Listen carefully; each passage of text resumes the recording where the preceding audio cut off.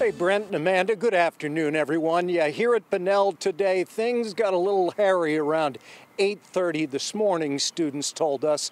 And police made a point to let us know in a press conference just after noontime that they don't believe the 11th grade boy who stabbed himself ever had any intention of harming anyone else. But they pointed out that students and staff quick reaction made sure that was the case.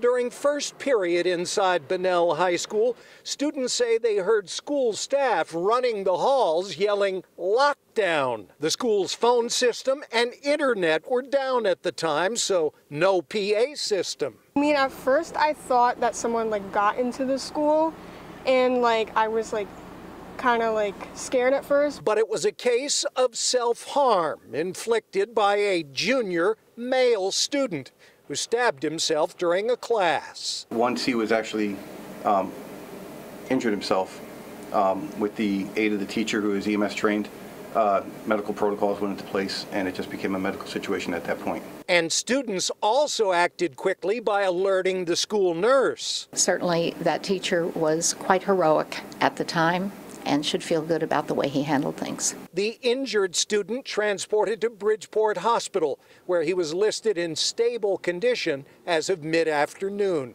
It's always a sad time when a student does anything that's self-harm, and we are all concerned about that, and we are concerned about our other students and our staff. Bunnell students tell Fox 61 the individual stabbed himself in front of an ex-girlfriend. For us, it's too early in the investigation for me to say, because again, we haven't even had a chance to speak with the individual. And one of the students said social media posts were making fun of the situation, which she took exception with. It's important because it's his mental health, and and it's not right. Counseling services being made available until 8 p.m. tonight, all day tomorrow, and all day Friday again till 8 p.m. to students, staff, and teachers right here at Bunnell.